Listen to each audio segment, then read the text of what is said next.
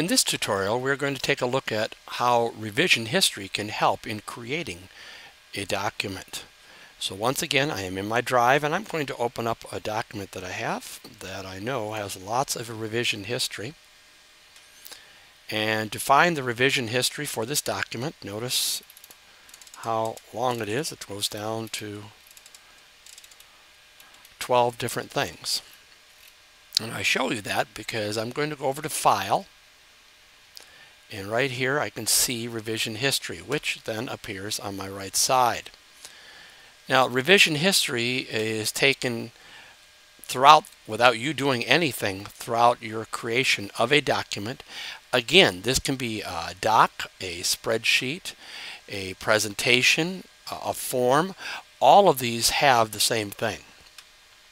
Now, I might want more of a detailed, I have this many revisions, but if I want to see more detailed revisions, there are far more, as you can see, that I can show. Now I'm going to go to an extreme to show you the difference.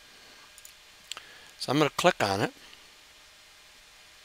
Oh, and I guess that way back then we had a blank page. So okay, this is where I began way back then, or moving in, and how it built. Now, how does revision history help you? Well, if you, instead of deleting or whatever, especially in more recent history, and by the way, to get back, I can just click on here and I'm back to my most recent. But say you made some changes, you're working on it throughout the day, and you go, oh, you know, I really don't want what I've added.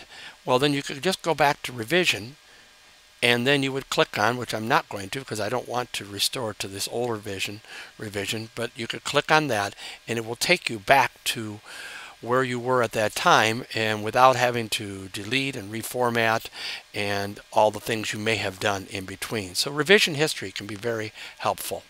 This ends this tutorial.